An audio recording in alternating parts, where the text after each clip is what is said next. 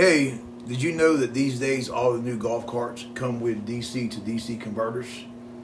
The most important thing about a DC converter is it converts your voltage down to an applicable voltage where your components can handle so you don't burn them up. So what we're going to do is install a DC converter from 36 or 48 volts down to 12 for any accessory you have, like LED lights, radios, sound bars, or anything like that. Because the last thing we want to do is take our hard-earned money and burn it up within several seconds, and then costing you more money because you burn up another component on your golf cart. So the first thing we're going to do is, man, we got a beat everybody been wanting here. We're going to make it good. All right, hit that subscribe button, hit that like button. If you want to comment. If you want to become a member, you want to become a member. We're going to do a converter here. We're done a lithium battery.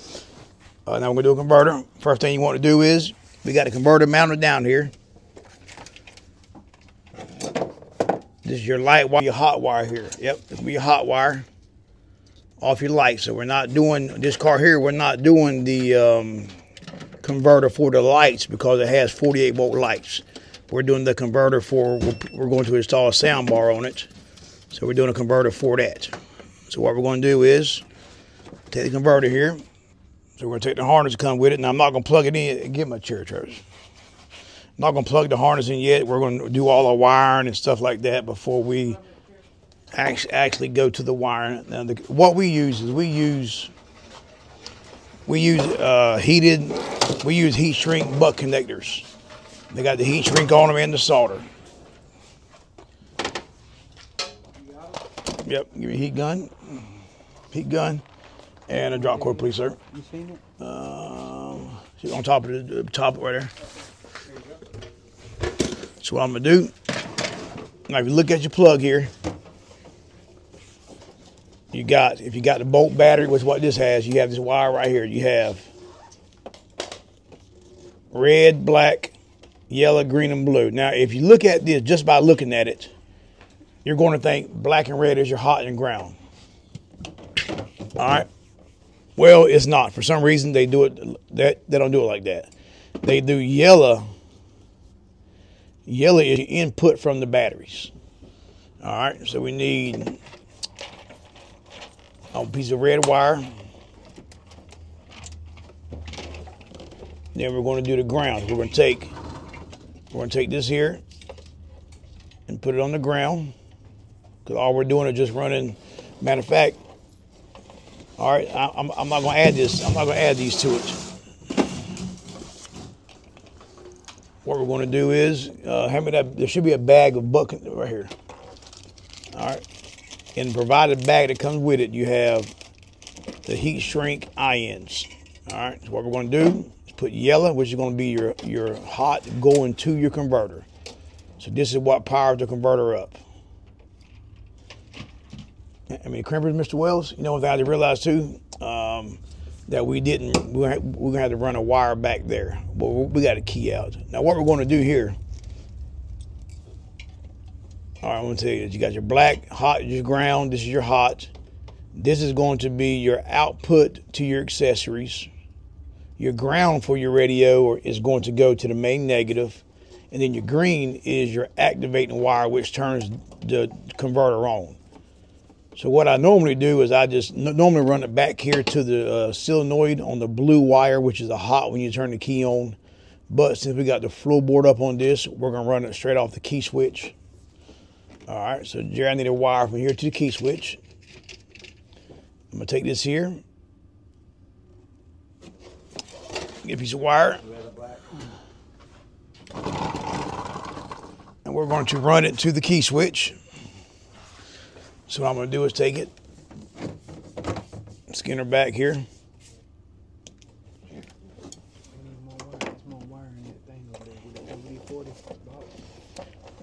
So the first thing I'm going to do, I'm going to power up the wire that activates the converter. Then I'm going to hand it to my son there and let him run it to the key switch. Leave them open, please. I got a new one, son. Thank you. I didn't want to spill them. All right, so got that there. Now this is actually, these pretty cool right here, man. Yeah, this is actually a heat connect. It's a butt connector with heat shrink. Keep it right where it's at. And solder in one. So I'm gonna take it and solder the ends first so the wire can't move if I move. And then all right, so got that. And then I'm gonna melt the middle.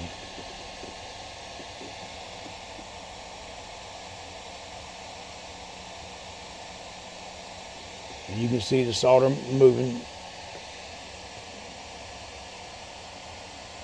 All right, so now what I'm gonna do is take this and I'm gonna run it. Like I said, if you want to run it back here, if it's easier, you want to run it to the blue wire on the solenoid. But I'm gonna take it and run it down here. That's what we're gonna do, is run it through there. Take it right there to that wire.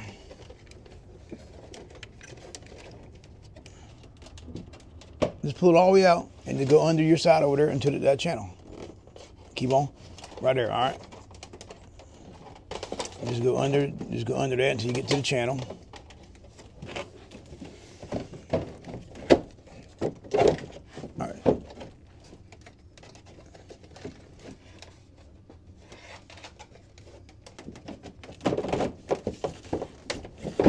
All right, now he can run it down that channel and he's going to the key switch right here. Your key switch, you have a green and a blue wire. Your green is your constant hot.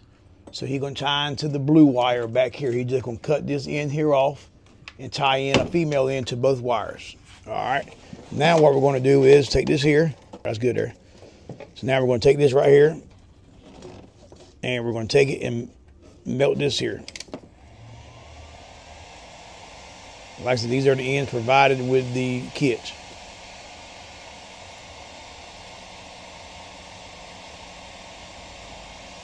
You got a blow dryer or a lighter, man, works just as good. All right, we're gonna tie this to the hot here on the battery. Now remember this now, a lot of people don't know this, all right? Your converter, even though it powers up by the key switch, all right, all you're doing is powering up the converter to allow voltage to come out. The whole time the converter's hooked up, it draws power to keep the box charged up, ready to turn on, all right? So if you leave your converter on, all your batteries, it's going to draw voltage and kill your batteries while they sit there. So if you're not going to use your cart for a long time, always unplug this harness and let it hang there, because if not, your batteries will be dead faster than they should be. So then we're going to take a ground wire here, the black, and get an eye in here because we're close to the battery. Then we'll take and crimp it. Then we'll crimp it, son.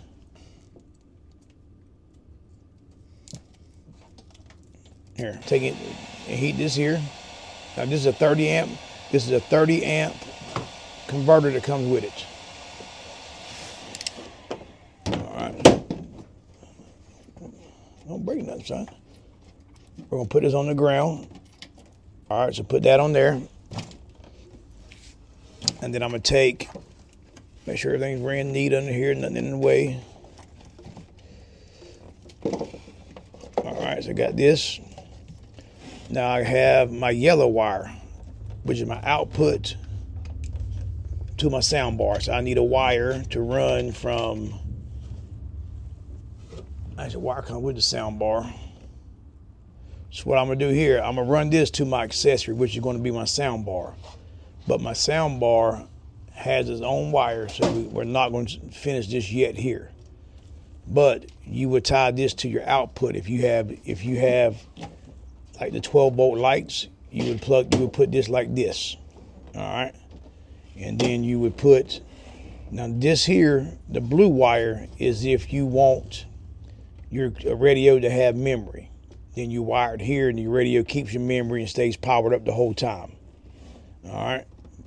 But like I said, the converter will draw constant. So then what I'm gonna do, plug it in. Hand me a 13 wrench, Jerry. I'm gonna plug these in. So I'm gonna tighten this here up. Tighten this one up. And like I said, man, see how cleaner it looks now? Because if you would have wired the DC cord here to this as well, you would have had more crap coming up here. This here looks, I think, more professional. All right, so we got the converter wired up now. Plug it in here to my charger. And what I'm gonna do is actually plug it in and let y'all see it works. Pause it. Now you can see here now we got a converter wire, which is the green wire, tied to the blue wire on the key switch. So what it's going to do, we can turn the converter on, it's going to power up. Give me a voltmeter. So what I'm going to do is show you how it works. What you want to do here, turn your battery on. Here you got a battery, you hit the button, you see it light up green. All right, battery's on. All right, and what I'm gonna do is have him, when I tell him to turn the key on, he's gonna turn the key on, and I'm gonna check output voltage on the converter. So what I'm gonna do,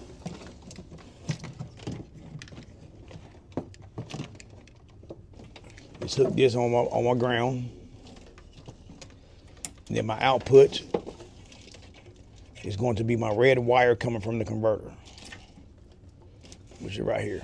So I'm gonna take it.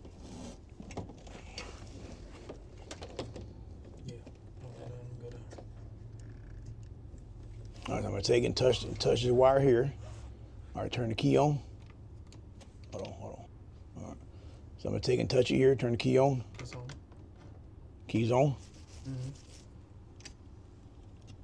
All right, let's check voltage here. First thing you always do, touch the battery pack, make sure the meter works. Oh, I pressed the wrong thing. Yep. I pressed that, because the other one's like that. That's right. I should have pressed reset. All right, turn the key off.